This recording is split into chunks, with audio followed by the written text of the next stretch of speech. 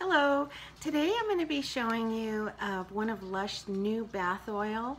This one is called Johnny Appleseed, and as you can see it's bright green. It's got a stem on it, and it smells so wonderful. It smells like an apple.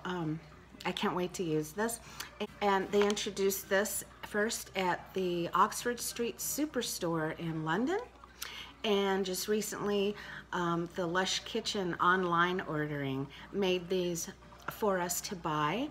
And so now let's look at the Lush Oxford Street catalog and see what they say about it.